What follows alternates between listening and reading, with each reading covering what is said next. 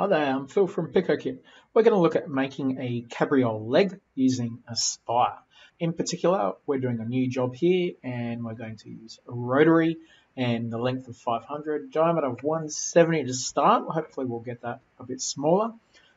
We've got cylinder surface, cylinder axis. I'm going to choose cylinder surface for this.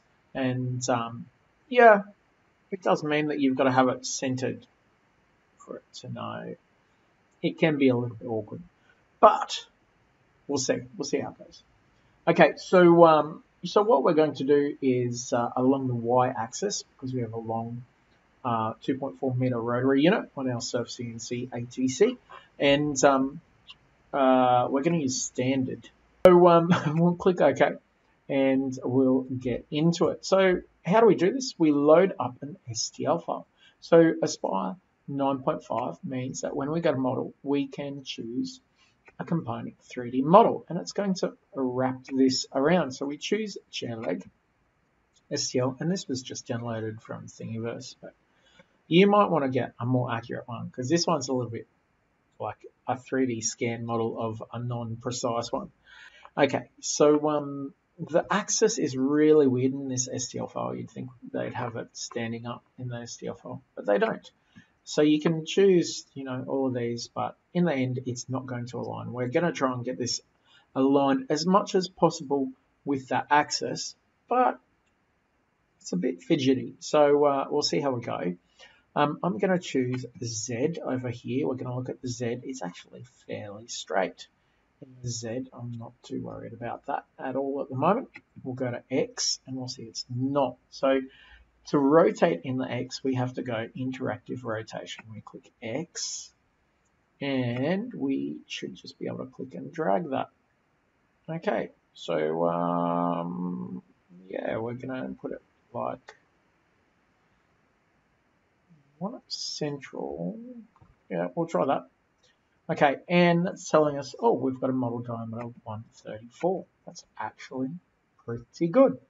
So you can muck around with that as much as your heart desires, but that's not even giving us a straight-on view. I'm really happy about that. You'll see it's rotating.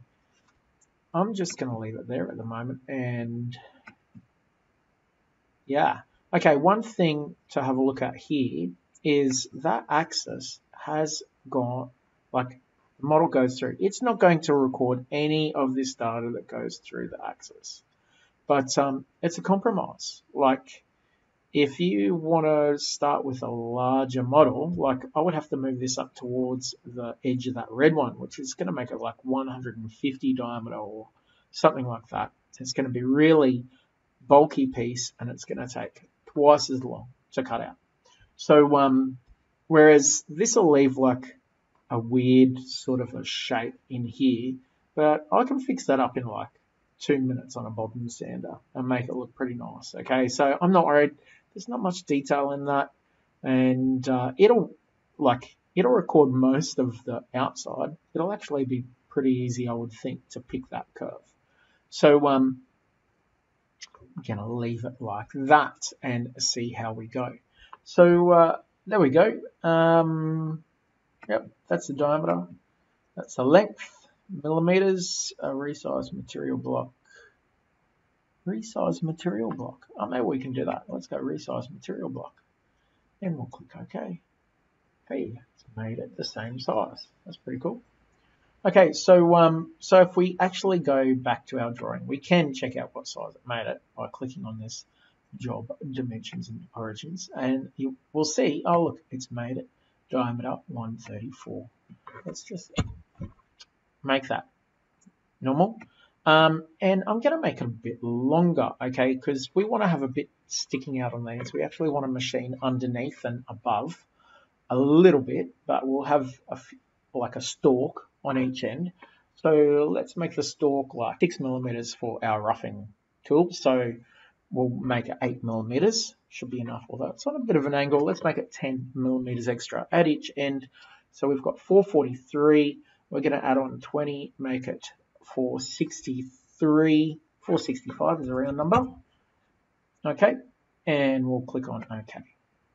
So that's given us our 3D model.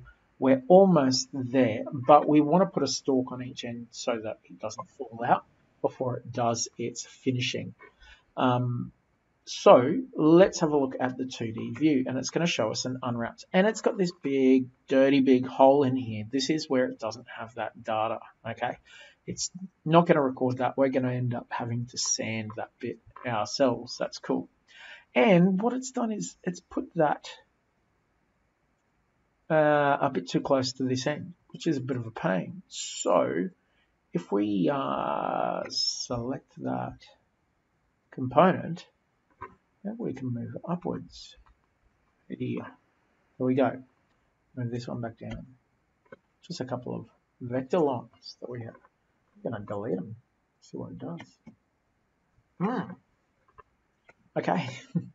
So what we need to do to put the stalks in, we're going to go to drawing, and we're going to draw a rectangle from that corner, and we're going to come down as far as we need to, that we're clearing that material, and we're going to do the same on this end from that corner over, and it can go up into that material. That's fine. Okay, so Control A will select both of those, or we can click close. Okay, we've got those selected, and now we go to our modeling tab, and we're going to choose our this one to create a shape. I call it a component. I would call it extrude. We're going to extrude that surface. Okay, and we're going to make it about 10 mil. Now, I haven't worked out whether this makes it 10 mil thick, which would be 10 mil radius, or what it actually does. But I'm thinking it's 10 mil radius. It'll be a 20 millimeter stalk, diameter stalk at each end of this. So, and when we combine it, we're going to have to choose this one here. I haven't really worked those out, but that's the one I use, and it seems to work well. Apply, and we click close. And so we're in the drawing. Let's go back to the 3D view. You'll see we've got a bit of a stalk at each end. Looks a bit short compared to the other one. So let's go back to that 2D view. Have a look. It looks like it should work. Oh yeah, this curve comes down a little bit too far. So let's just move it up. I wonder what the resolution of that is. We'll move it up. Zoom in a bit and see if we can just move it down a little bit. There we go. Down a little bit. Up a little bit. Down a little bit. And that should be better. So if we do that, and then we'll go back to our 3D view, that will have updated. So we've got a bit more of a stalk down there, a bit less of a stalk up there. We've still got this bit here that I'm going to polish off with a bobbin sander. But that is the modeling done in Aspire. And of course, we all know Aspire is great at generating toolpaths. So we just click on that button to bring up our toolpaths and our set. Oh no, we don't need to look at that. That's fine. We're going to do contours and rough and cut with a 6mm. That's already set to tool 1. Model boundary, that's fine. Z level, raster X, that's fine. We could change it to raster Y. Let's see. Y would be turning about the Y axis, and raster X would be moving along and indexing. Moving along, indexing. See, the X would look better. We'll leave it at Y. That's fine. Okay, and ramp plunges. No, we're not doing that. Okay, calculate. That was quick. Okay, so we're not going to animate just yet, but we are going to do a finishing pass, and we're going to use model boundary again. The tool is a ball nose 3mm, and it's tool number 2. We'll calculate. Now it's calculating, even though it's wrapped up, it's calculating as though it's flat. And you'll see that as we do the preview. I'll actually unwrap it so that it previews nicely. Otherwise it just unwraps itself and it will look square on, and then you won't see how good the preview is because it's square on. So I don't know why it defaults to that, but it doesn't need to. So this is the button up here in Aspire 9.5, which toggles your wrapping, or you can go to View and we've got this auto wrapping view. We can turn that off, and that will put it out flat. I'll get rid of my toolpaths for the moment, and I'm going to change to a isometric looking view. Let's just more. Okay, so preview all toolpaths, and we'll have a look at what that does.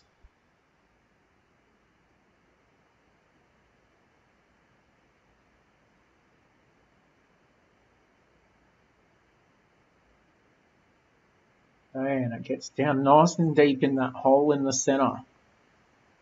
Okay, so that hole in the center is just going to be like a round part of the tube. Alright, it's going to look a bit strange, but like I said, the bobbin sander will take care of it. So let's go back to our view, toggle wrapping on and off. There it is. Toolpaths are done, so we'll select the toolpaths, close, and we'll output using this one, Save Toolpaths. We're going to use our Surf CNC ATC and save the toolpaths, and this is the third time I've done it.